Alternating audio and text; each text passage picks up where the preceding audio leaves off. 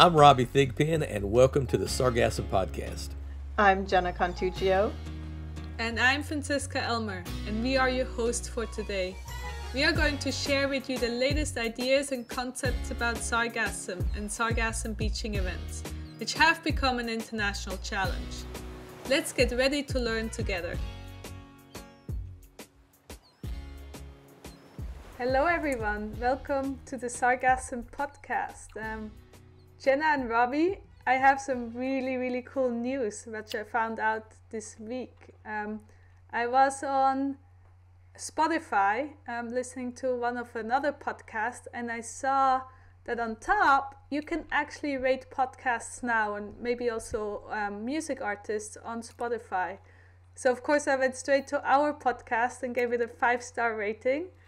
And I hope that you guys are going to do the same. And I hope that our listeners who are listening on Spotify are going to check that out as well and give their rating for our podcast. 5 stars would be our choice, but you can, of course, rate it the way you feel we are doing. I don't know. Every time I go in there and hear my voice, I want to give it 1 star. If you just get that, get that Southern boy out of there, I think you have a pretty good show. But Robbie, what about those amazing guests we have? You want to give them 5 stars, right? I'm just saying that Southern boy takes a lot of the wind out of your sails. That's all I'm saying. And get somebody more articulate. I think you'll be in good shape. Well, on that note, thank you everyone for being here today with us. Tura Homemade is an artisanal agro-processing and catering business based in Tobago, which emphasizes local seasonal ingredients. Everything is geared to a healthier, more sustainable lifestyle. Tura Homemade is owned and operated by husband and wife team Adrian and Avisha. Today, we will be chatting with Avisha Baran from Tura Homemade about sargassum in Tobago and about an agricultural product that she and her husband developed using sargassum. Tobago is the smaller of the 2 islands that make up the Caribbean country of Trinidad and Tobago. So welcome, Avisha. Hi. Well, thank you for having me. A pleasure to be here. Excellent. I'd like to add that we really appreciate the support of Seafields and Florida International University's Kimberly Green and Latin American and Caribbean Center for bringing us to you today. And as Jenna said, welcome. And I'd like to, say that, I'm ready to learn with you today. I want you to teach me some stuff, and I'm really excited. And so let's get ready to learn together. And our first question is pretty much the same question we ask everybody. And what does sargassum mean to you? Well, for me, I am a trained natural resource manager. So when I see piles of anything that's not being used, I tend to think of it as a resource. So when I see piles and piles of seaweed on the beaches, I don't think of it as a natural disaster. I really do think of it as a free, available, abundant resource. We just need to find a way to use it. And so that's what it means to me. It's because of climate change, I believe it's coming in greater quantities, and it's become a seasonal thing annually. So we have to find ways to treat with it and use it. And that's what it is to me, a resource. So you are the first person we talked to who is living on Tobago. So we want to ask you, how is sargassum impacting Tobago? Let us know a bit what's happening on your island. Well, as an island in the Southern Caribbean, sargassum affects us pretty much very similarly to the rest of the Caribbean. The Atlantic side of the island is particularly affected. There are piles and piles of it all over those beaches when it's coming in during, I would say, between February and April, anytime like that. Sometimes it comes in twice a year. There are years that it comes in around September as well. And it's kind of devastating for fishermen who can't launch their craft. It clogs up bays, it piles up onto the beach. The smell is awful. Resorts on the coast, I don't know how they cope, but even 1 kilometer inland, you can still smell it depending on the amount that's on the beach. So it's quite impactful, yes, and the smell is terrible, and yeah, it clogs up waterways, all the ramifications for sea life. Um, yeah. Yes, and the smell is not only awful to smell, but it also means that there are toxic gases in the air that are potentially harmful to people's health. So hearing that you can smell it very far makes me a bit concerned about the health of the people in Tobago as well. The official government stance on it is that it is toxic, and that they've kind of they've asked people not to collect it because of it being toxic. Um, and what they've done is they themselves have paid to have people pile it up and remove it from the beaches that need to be used. Initially, the piles were taken to landfills, and later on, it was piled sometimes in agricultural areas in large heaps, but it doesn't really get rid of the problem because it's still in a large heap. So yeah. But you came up with a way to use parts of this sargassum to actually make a fertilizer and pest repellent. So we heard a lot about fertilizers before made out of sargassum, but I've never heard about somebody making pest repellent from sargassum. So what kind of pests does it repel? Well, the product is a combination of seaweed and neem. So neem, the leaves of a tree, we combine with the seaweed and we decompose pretty much anaerobically with water, and then we utilize that water diluted for agricultural use as a combined fertilizer and pest repellent. So the seaweed itself is mostly for fertilization, and the neem is mostly for pest repellent. However, what we found is that the seaweed provides a lot of micronutrients for the plants. And these micronutrients actually allow the plants to create natural biotoxins that help the immune system of the plant to resist pests. So it makes more robust crops, and they tend to do better against pests.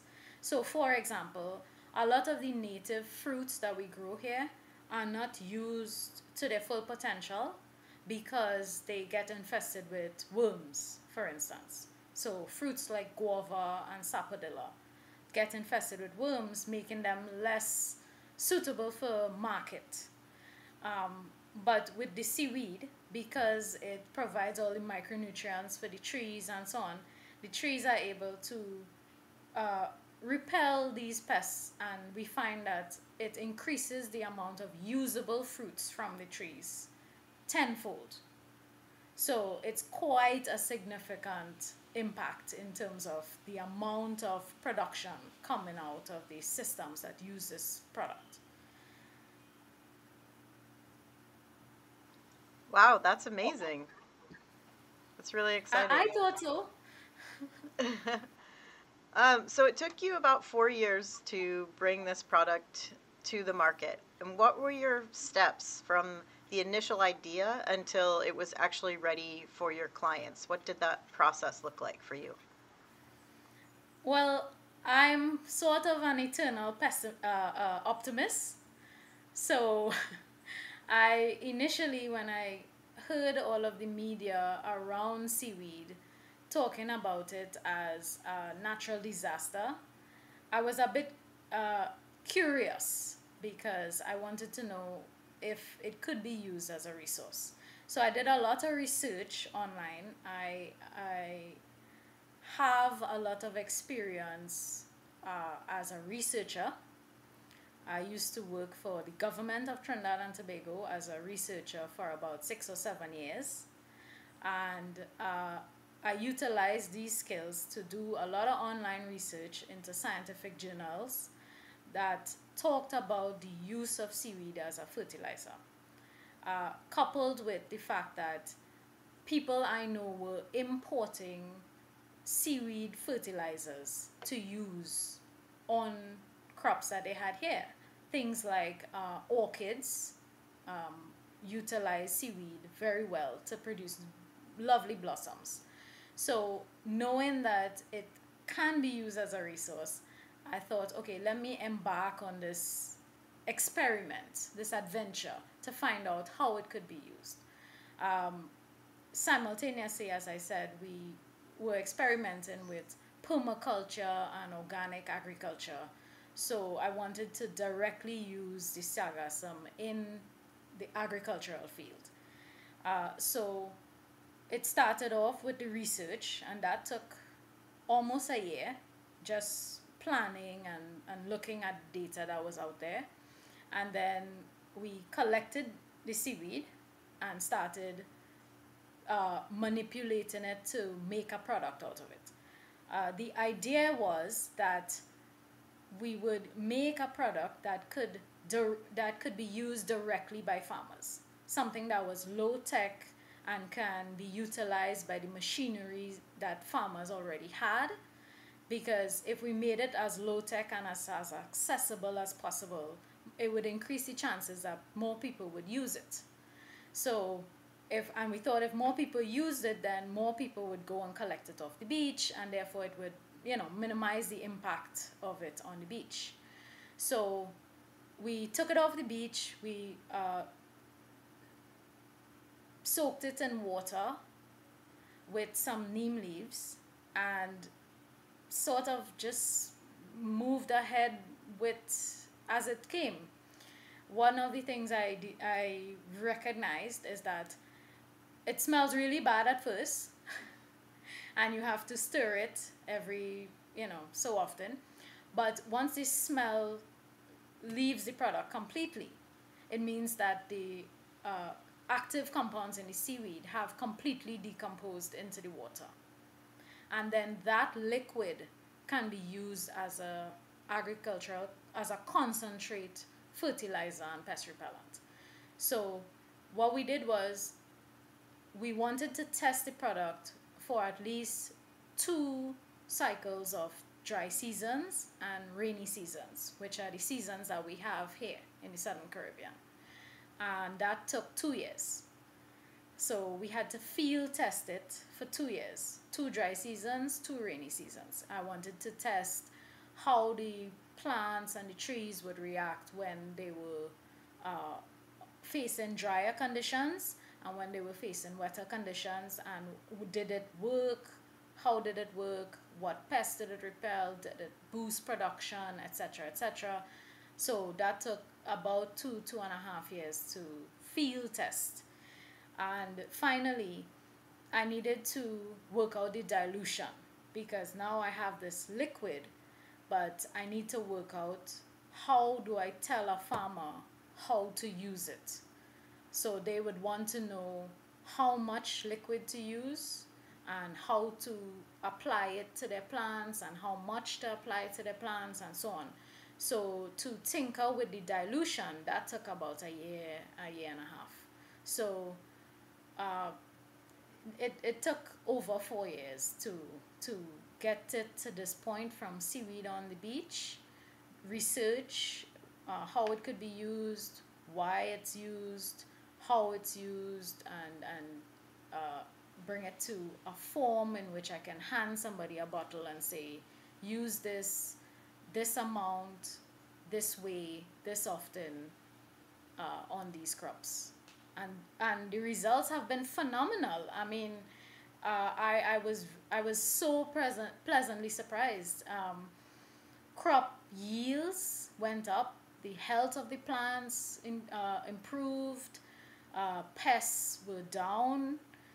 People were amazed that I was not using chemical repellents or pesticides or chemical fertilizers on the plots at all. And but I must caution though that it does work best in a polyculture system. So if you have a traditional monoculture style agricultural system, it's not going to work as well as in a polyculture or permaculture or regenerative agriculture style system where you're working with an ecosystem balance. If you are used to using a high amount of chemical inputs, it doesn't work as well because the plants are used to the chemical inputs. So yeah, that's been our finding. Wow, that's so exciting. I'm really happy that it's been so successful. And can you talk to us a little bit about your packaging and kind of what you're using to get this product out? Well, this is what it looks like currently. It's an old rum bottle, and we just write the instructions, what it is, and how to contact us on tape, and we tape it on. This packaging means that we save the beaches from some of the pollution that this bottle would have become. And also it's reusable, so people can bring it back and have it refilled. And it's in its simple form now, obviously. And as time goes on, we'll refine it and improve it. I think that there's no improvement needed. As long as there's enough rum bottles, you should do it this way. It's the Caribbean. There's always enough rum bottles. Actually, that's kind of over here in the southern Mexico. They have this drink they call Porsche and all, and it's artisanal and all, and it costs one price if you have to pay, if you don't bring a bottle, and it costs less if you have your own bottle. So I think that's just an awesome way of doing things. So that's great. And now you may have covered my question just a little bit, and I think you have maybe with your previous question, but who exactly is using your fertilizer and all and stuff like that? Currently, it's mainly home growers. So, subsistence level farmers who grow for food for themselves and their friends and their families and their communities. It's been difficult to get mainstream farmers to buy into the idea of using such a backyard style product, something that doesn't look official, something that's not promoted by the agricultural schools and things like that. But people who grow ornamentals for their homes swear by the product. People who grow crops for their own use and use of their community come back for the product. People from the other island, Trinidad, whenever they come to Tobago, they collect the product to use back in Trinidad. And they can attest to its usefulness and that it really works to improve their plant health. It improves the amount of produce that they can get from the same amount of plants. It helps repel pests in the garden naturally, and they don't need to use chemical inputs. So they can just use their home compost or their manure and this product, and that's all they need. And I'm really, really trying to target people who are trying to focus on growing without the use of chemical inputs, because they are the people who are looking for a product to use. And organic fertilizers are very expensive here. The ones that are imported are very expensive. So the people who are looking for an organic fertilizer definitely find us and purchase. Excellent. Can you hold your bottle up again, please? Can you hold your bottle up with the stuff on it? Now, I got a couple of questions about that. Now you're spraying this on the plants and all. Is that correct? Or are you putting this onto the ground? Yes, so you have to, what I do is I try to make things as simple as possible. I truly believe, having worked in policy writing, I believe that if it's very complicated, nobody's going to do it, and you shooting yourself in the leg. But if it's simple, people are more likely to do it. So when, as a farmer myself, when I'm in the field, it's very difficult for me to measure 10 milliliters. So what I did was I said, okay, if you fill this cup, I always do the dilution based on the cap of the bottle. So if you fill this cup, you can dilute it to 10 liters, which is half of the regular spray can that's used here. And then you can apply that to 1 acre of crops, mixed crops, trees, shorter crops, root provisions, bananas, you name it, herbs, orchids, anything like that. So this is And concentrated. therefore it's simple. You're in the field. Yes, this is concentrated, and it lasts quite a while. Yeah, well, that's what I was going to say. It's concentrated. So for a small farmer or something like that, that lasts a long time. Yes, and the thrust was to make it accessible to farmers and at a cheap price. So this bottle retails for 35 TT dollars, which is approximately 5 US dollars, and it can go very, very far.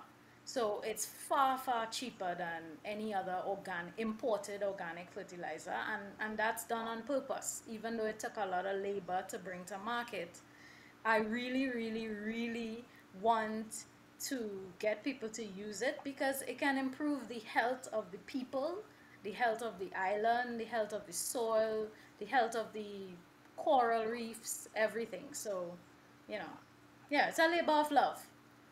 Yeah, and it make then your mango grow big, big, big. True. Yes, ten pong. We have a mango variety that we call ten pong, and it's supposed to be this big. And we also call it belly full because Hmm. one mango, your belly full. So, Correct. That's amazing. I have a question. Um, so you said in the beginning that your government advised against using sargassum, and sargassum has a negative connotation. Like most people don't think of it as a resource, but as a smelly thing that they want to be very far away. Did that have was it difficult to market your product and bring it to the people because of that? absolutely, absolutely. It is an uphill battle. So, Sisyphus pushing that stone up that hill, that's me. Um, uh, but when I tell people that it is used in other parts of the world, they they get a little more interested, uh, with more and more imported fertilizers coming in that utilize seaweed. They flashback to me telling them about seaweed, and they think about it differently. And a few years ago, we gave a lecture to the Tobago Agricultural Society, and the reception from the farmers on the ground is very good. So the official stance by the government is that it's toxic, and they have more or less banned people from collecting it. But as a climate pirate, Francisca, you will know that people will do what they need to do. So, having gone onto the beach for years to collect the seaweed myself, my husband and I have met many people on the beach collecting it who see it also as a free resource, and they use it in their kitchen gardens, and they attest to its properties as a fertilizer as well. So the idea of it being used as a fertilizer is there. We just need to get the officials in the government to promote it as such. Uh, because then the stigma against it will be turned off. Yeah, I love how you were having a huge smile on on your face when you said how much of a struggle it was. And mostly people aren't smiling when they're talking about their struggles and uphill battles. That is really cool. But your main business isn't actually making this fertilizer. Your main business is doing catering. So what kind of food can people order from you, and what type of occasions do you cater for?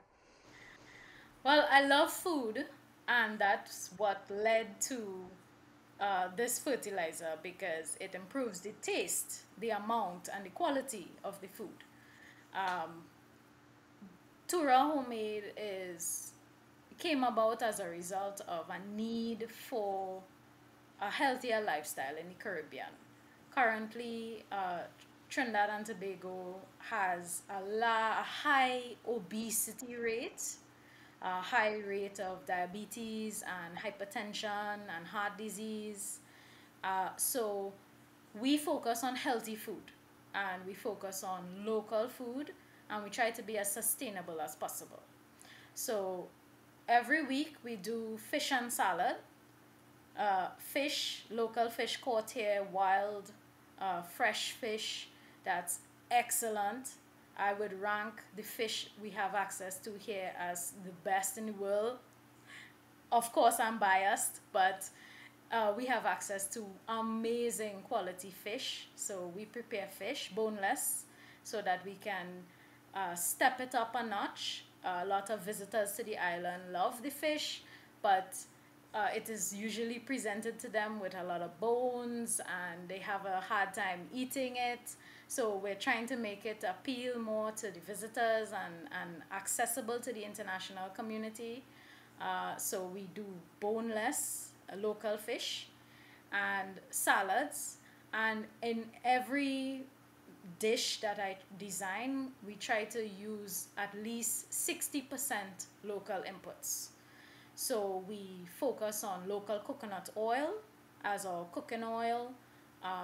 We use local fruits, lime for vinaigrettes, and ground provisions, so green bananas, cassava, dasheen, sweet potato, things like that. And that also turns away the public from imported wheat products that are not, nutritionally dense. And yeah, we focus on soups and things like that. We have snacks like samosas and things like that. But generally, the idea behind the food is healthy, local, and sustainable. And we can basically cater for any sort of dietary restrictions. We're not a fancy caterer, so we're not going to be for weddings and wedding cakes and things like that. There are a lot of other producers that do that, but we're more focused to the health conscious local or visitor. And what we found is it's very interesting because it's niche. So the locals who either people who've been diagnosed with cancer or people who are mature in age and are looking to eat healthier, they find us. Younger people who are looking to change their lifestyle and eat healthier, they find us. Athletes, people who need high nutritional inputs and low fat, low carb, they find us. People with dietary restrictions like celiac disease, people who need gluten-free options, who are vegans, vegetarians, they find us. People who are diabetic and need sugar-free options, they find us. So we do food. We also do jarred products such as marmalades, one of our specialty because we use local citrus, jams, tamarind jam, star fruit chutneys, things like that. We do drinks, so we do kombucha and morbi, which is a local tisane.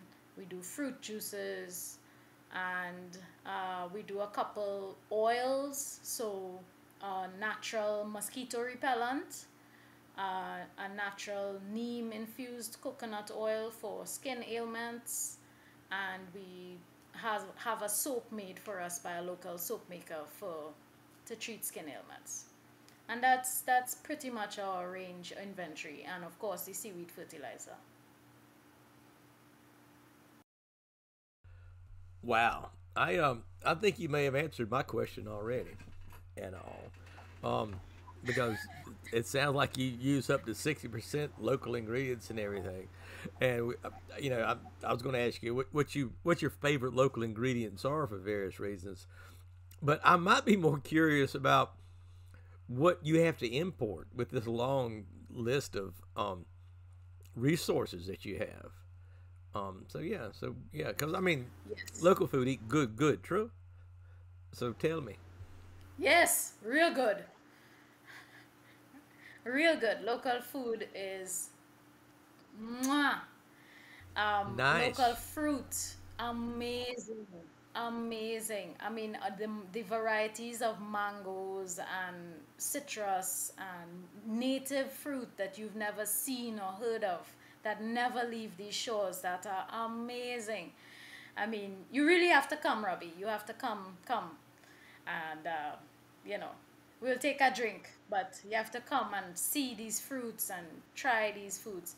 But yes, what we have to import, we Trinidad and Tobago is no longer agriculture based economy wise. We are an oil and gas based economy now, and so agriculture has kind of petered out a lot over the last few decades. So we used to have a sugar industry, but that has died, and so we now import sugar. What Tura Homemade does is, if we can't find the ingredient locally, we look regionally. So we look at our CARICOM partners to see what they produce and what we can use of their produce. So Tura Homemade utilizes Guyanese Demerara Gold sugar, which in my opinion is some of the best in the world. And that's the only sugar we use in our products. And it's coming in from Guyana, which is close by, so low carbon footprint. And we use salt from Colombia. We use a kosher salt from Colombia. It's a high quality salt. We don't produce salt here, so I try to find ingredients. So, for example, the Morbi bark that we use to brew our Morbi tisane comes from Haiti. So nothing that we can, what we can't find here, we try to look for regionally first, and if we can't find it regionally, then we import from further afield. For example, the jars that we use for our products come from Taiwan. They are not manufactured anywhere closer, they come from further afield, but what goes into the jar is local. Excellent. Thank you so much for that. And thank you for the invitation. This summer, 2022 marks the 50th anniversary for the Society of Caribbean Linguistics. And the meeting this year is going to be in Trinidad this summer. And they haven't sent out a call for papers, but Oh, I intend to submit an abstract. So if that goes through, expect to see me this summer. And I would thank you so much great. for the invitation. I'd love to I look forward to get over it. there and see what you guys are doing. Excellent. Yes, absolutely. I'll take you around to some of the farms if you'd like, and you can see what's happening. I would love that. Thank you so much. Robbie, you will have to bring a nice bottle of rum to Avisha or Posh and drink it together. And then once the bottle is empty, you can put some fertilizer in it from the sargassum. And I'll bring it back and put it in the Yes. mass spec, and we'll know we'll tell her everything that's in it. And all. Well, Avisha, thank you Yes. so much for being with us today. We've enjoyed this a lot. I think we've learned a couple of things and all, and I hope our listeners have learned a little bit with you as you've been a very good teacher and all that. And with that, we'll just let you go, and we're going to sit around and chat for a little bit. But just have a wonderful day, and thank you for your time. Thank you very much for having me on. I hope that the listeners learn something. I hope that we keep spreading the good message that sargassum can be used as a resource and it's not just a natural disaster. And yeah, I appreciate the plug. Check out Tura Homemade and when you're in Tobago. And thank you very much for having me. Thank you so much. Yes, thank you so much. We learned a lot. See you in August. So, what did you guys think? I loved how her outlook on this was so positive, that everything was a resource, and she's a naturalist and has a history of being a natural resource manager. It was really nice to hear, oh, I see this thing and I know we can use it. And that really made me excited. And I like that her product promotes permaculture and, non-chemical use of fertilizers. That was really cool. Yes, and I think Robbie probably is mad at me for taking this. I love her idea of using bottles from the beach or bottles that people used to have rum in. Because there's so many people who think about, okay, I want to make my stuff sustainable. And then they import some fancy type of new way of doing things. But she just looks around on what's available on the island, what is trash on the island, and how can we repurpose that. And I think that's perfect. Yeah. It's so cool. And you can refill them, which is great. She said the farmers come back and get them refilled, which is amazing. I'm just happy I got an invitation to go hang out if I get down to Trinidad this summer. That's the best part about it to me. And all, and so I'm really looking forward to that. I would be excited too. Yeah, get to hang out with a bunch of Caribbean linguists and get to hang out with some people that's doing the kind of stuff we do. So that'd be just an awesome time for me. So yeah. Watch out for the mangoes, Robbie. I don't look up anymore. And all. Anyway, I wanna thank all of you for being here with us today and learning with us and all. And I hope you learned something. We certainly did, and we really appreciate you. And you'll find links and stuff we're talking about down here in the description. Don't forget to hit like, share us, make a comment. Love to hear from you, and all that. And with that said, we'll see you again next week. Thank you much. Thank you for tuning in today and learning with us from our guests. If you want more information about what our guests talked about today, check our show notes for links and information in our archive. And don't forget to like and share our podcast with your friends. If you enjoy our podcast, please consider supporting us financially by becoming a Patreon. For as little as $1 per month, you can support us and get the exclusive benefit of submitting your questions for our interviewees before the interview. The Sargassum Podcast is produced by Marine Conservation Without Borders and is made possible with financial support and consideration from Seafields and the Kimberly Green Latin America and Caribbean Center, U.S. Department of Education Title VI grant. It is produced by Jose Martinez, Alex Danieli, Cleo Maridakis, Francisca Elmer, and Alois Lopez, and is hosted by Robbie Thigpen, Francisca Elmer, Jenna Cantuccio, Florence Menez, Cleo Maridakis, and Paula Diaz. We will be back in 2 weeks with another exciting guest. The music for the podcast is from the song Them I Pray by Drizzle, the Rum Drama, an artist from Rotterdam. Follow him on Spotify and YouTube for more music. But for now, this is the full song Them I Pray.